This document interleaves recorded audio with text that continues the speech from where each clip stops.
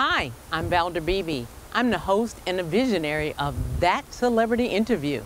Welcome to the Valder Beebe Show. I'm your host, Valder Beebe. Today I'm going to be talking with Beth Bachman-Dupree. Dr. Dupree is here to talk about breast cancer. Dr. Dupree, welcome to the show. Thank you for having me, Valder. Those facing metastatic breast cancer, first of all, tell us what metastatic breast cancer is. Metastatic breast cancer is breast cancer that has spread outside the breast and lymph nodes to external organs such as the liver, lungs, bone, or brain. And as I tell all my patients when they're diagnosed, no one ever dies of breast cancer in their breast. They die when breast cancer spreads elsewhere. And sometimes that's hard for people to wrap their heads around because there was a belief many, many years ago that removing the breast would save someone's life. But our whole philosophy on how we treat breast cancer has changed because it's those individual cells that leave the breast and take up root other places in the body that cause metastatic breast cancer.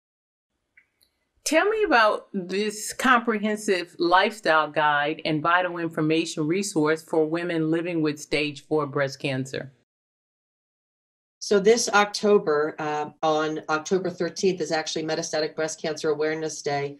I'm very happy to share with you that Athenex Oncology, who partnered with Viver Health, came up with a comprehensive guide to facing metastatic breast cancer, which is a guide not about how a woman or man with metastatic breast cancer treats their cancer, but how they can live their best, most empowered life to increase their resilience, learning about mindfulness, learning about lifestyle changes, learning about nutrition, and the things that we can do to boost our immune system and be able to help the medications that patients are on to work best in their body and create their best opportunity for being healthy, whole, and complete.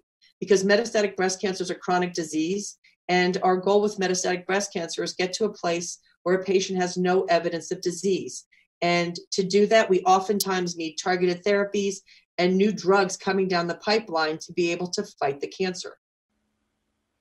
By doing this show, I have gotten I call it the opportunity and the blessing to walk with many of my listeners who have walked through breast cancer. What type of treatments are available out there to inspire them?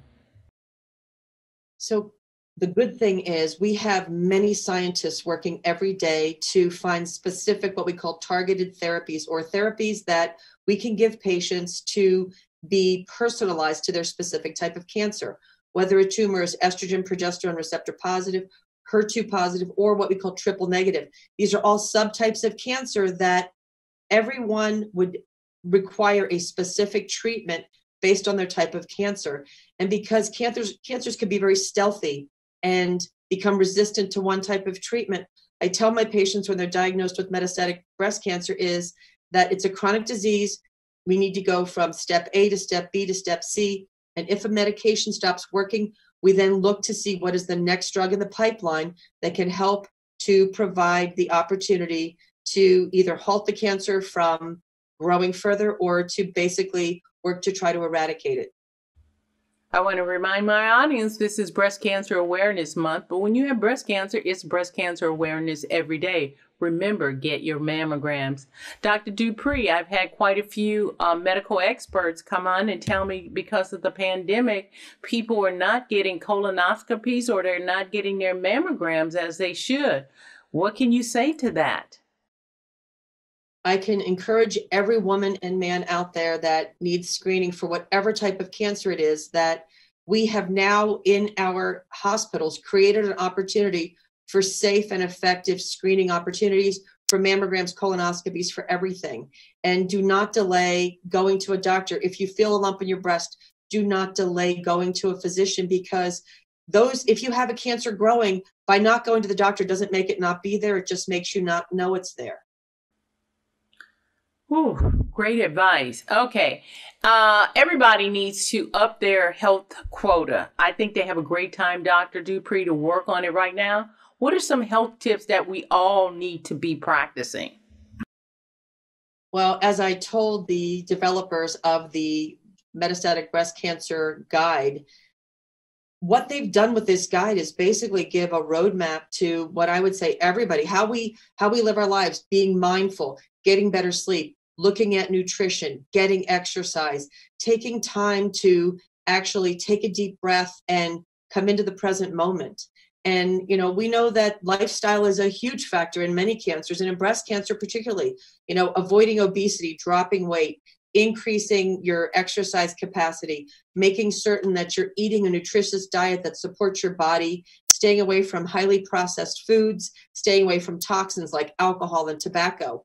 These are things that it's common sense, but I think what's going to happen after COVID and with this whole process, we're going to learn that the people that have been the healthiest throughout their lives are going to have had the less either severe form of getting COVID or surviving it.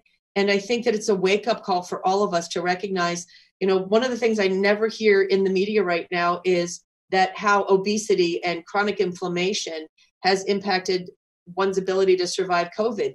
And decreasing inflammation is a huge piece of the survivorship process with breast cancer. Dr. Dupree is here to give us some advice. I suggest that we listen and listen well. Dr. Dupree, online, is there a place for them to go? So everyone can go to Athenex, ATHENEX, oncology.com, click on the patient resource tab, and Athenex Oncology will mail a free guide to anyone that goes online and asks for it. And I'm encouraging all of my colleagues in breast oncology and breast surgery to get these guides and keep them in their offices for their patients. And I think this is great advice. My friend Lynn Dever, who's a pediatric specialist, read this guide and said, this is advice that parents need to give their kids from the time that they're born throughout their lives, because it was so data driven and it's on point about what we need to do to live our best lives. I want to thank you, Dr. Dupree, for being so knowledgeable and for being so passionate. Thanks for being my guest on the Valder Beebe Show. It's been my pleasure. Thank you, Valder, for having me. Hi, I'm Valder Beebe. I host the Valder Beebe Show, broadcast on radio and television.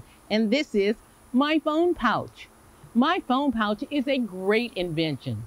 It allows me to go hands-free, pocket-free, purse-free, even belt-free. Head on over to myphonepouch.com.